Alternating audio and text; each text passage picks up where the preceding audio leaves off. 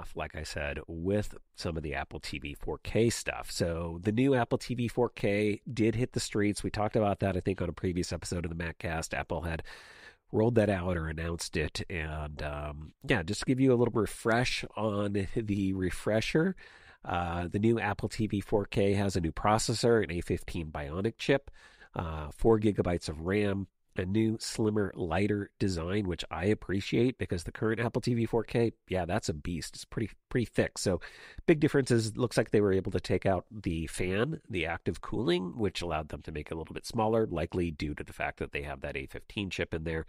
They added support for HDR10 Plus. This is in addition to Dolby Vision, which was previously supported, so it just expands the capabilities there.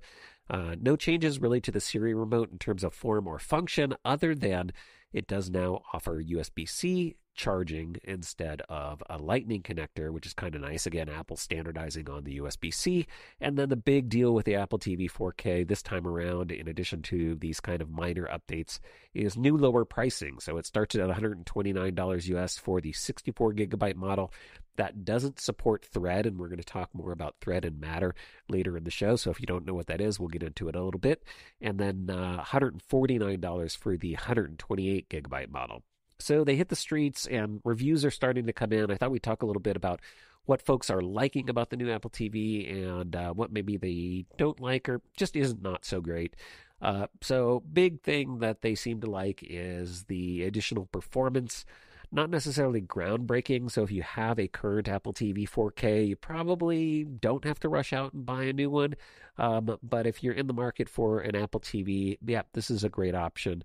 So a little bit snappier. It's not going to be earth-shattering, but people did note that the user interface seems to move a little bit smoother, a little bit snappier.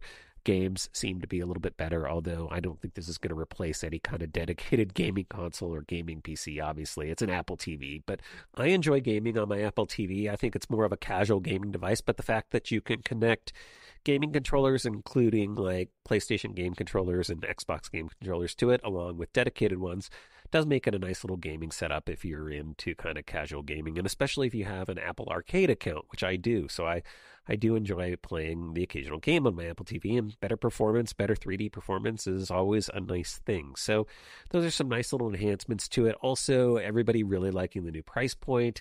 Yeah, it hasn't gotten us down to that sub $100 price point, which I'd like to see Apple get to, but they got a lot closer. And so I think, again, if you're in the Apple ecosystem, if you're all in on Apple, I think Apple TV is the way to go for your TV connectivity. If you're not in that market, if you use other things, yeah, you could get away with a Roku or a Fire device, something that has the Apple TV app on it, or the TV app, but you know, and you may be able to save some money there. But I think for dedicated experience, I think Apple TV blows away the competition. I love mine, and yeah, we've talked about that quite a bit here. Some of the not so great things, people still aren't super thrilled about the Siri remote. I like the new remote. I think it actually has some nice enhancements. It's a little bit larger, not as easy to lose, but it is still pretty small. I only use Apple TV, so I have streaming services in Apple TV. I don't really have a dedicated cable box. I don't have live TV, so I might feel a little bit different about the remote in that scenario, especially if you want like a universal remote. But overall, I think it's good. They do note that standardizing on USB-C as the charging is nice, and you know, there are some kind of nice enhancements I think we were hoping that Apple would bring to the remote that haven't happened yet, specifically adding a U1 chip and Find My support. It'd be nice if it had a little speaker in there too, just like the new AirPods Pro, so that you could use Find My to help you find the remote when you do lose it. And then just overall, you know, many of the reviews noting that this is not an earth-shattering update. So again, if you're already an Apple TV 4K owner, the previous generation, you probably don't need to rush to upgrade. I see that kind of as a good thing, maybe. But if you're looking for Thread support, you're looking for, you know, a little bit slimmer design and some of these new enhancements, yeah, $150, not too bad in terms of a price point to pick one up. Another thing that is coming to this, and I don't know if this factors in for a lot of people yet, but it could be, especially if you're in the market for a new television. A few of the reviews noted that Apple plans to support something called Quick Media Switching, or QMS VRR. That's coming with a software update later this year. What it's intended to solve is that issue with the content match for frame rates feature. So Apple has a couple features that you can do where you can have it automatically match the frame rate of the content that is playing on your Apple TV. You could also do something similar for the color space.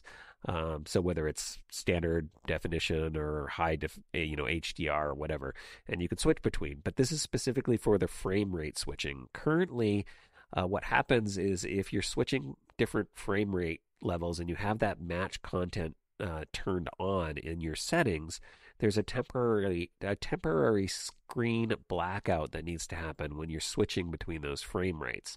This new feature will take that away, so you'll be able to not have that when you're switching different content spaces. Again, only for frame rate, not for the color thing, not for the color space thing. And it's really designed to be a future-proofing measure because, as The Verge points out in their review, there aren't currently any televisions on the market that support QMS VRR. So even with the software update later this year, you're going to need a new television that actually supports this as well. And I think it's part of the new HDMI 2.1 spec. So, it's coming. It's future-proofing. Another enhancement just to be aware of if you're in the market for a new Apple TV and specifically a new television set that might support that. Now, one other feature related to Apple TV that was rolled out this week that you might not be excited about, I'm not that excited about it, to be honest, is that Apple seems to have moved Up Next, which is, in my opinion, one of the best features of the Apple TV. That's the thing that as you're watching shows and programs, they keep track of it. Apple will allow you to add things into your Up Next queue. And so when you go to the TV app, regardless of your device, you can see what you've been recently watching. If there's additional episodes available, it'll offer those up to you. And that was always in the top row of the Apple TV app interface. Well, Apple has apparently decided to move that Up Next to the second row and have added a new featured content as the first row. And this is something that a lot of apps do, but Apple's using it to feature their Apple TV content. And the change supposedly has happened in the tvOS, iOS, iPadOS, and macOS. Originally, it was thought that it was coming in the next betas, but several people have noted, and I can kind of confirm this on my Mac, that the change seems to be rolled out on the server side.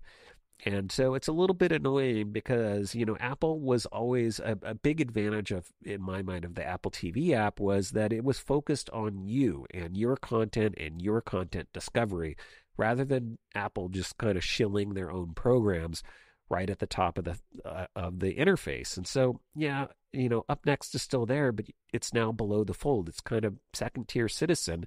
And I really hope that Apple hears the feedback from the community, because a lot of people are, rallying against this. So I would encourage you to send feedback to, apple.com/feedback and tell them, hey, we don't like this. Let's bring back Up Next, or maybe at least give us the option to say, hey, I want this more focused on my content and I want control over my TV interface and what I'm seeing here. I think this is a bad move on Apple's part. I get that they want to promote their own programming, and I'm a big fan of Apple TV Plus, and I think they have great shows and great content. But yeah, let me pick that. Let me decide what I want to see, and let me be in control of that. Again, it was one of the things that I think was distinctly, Apple thinking differently like they do, and now they seem to be falling into the trap of some of their other streaming competitors.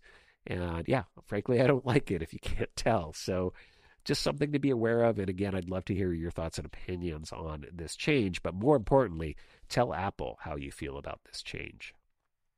And then one other thing that we've been talking about quite a bit is Apple's push into doing more advertising. And I think you might be aware, we talked about this on a recent podcast, that Apple has a new partnership with Major League Soccer. They're going to be rolling out Major League Soccer to Apple TV Plus in 2023, and it looks like they have a new ad network planned to support a lot of their efforts with MLS soccer and also their other advertising efforts. This is according to Bloomberg. Apple's going to start streaming MLS games on Apple TV Plus in February, and reportedly they're in discussions now with advertising partners to help support that. It sounds like Apple plans to offer kind of 3 tiers of MLS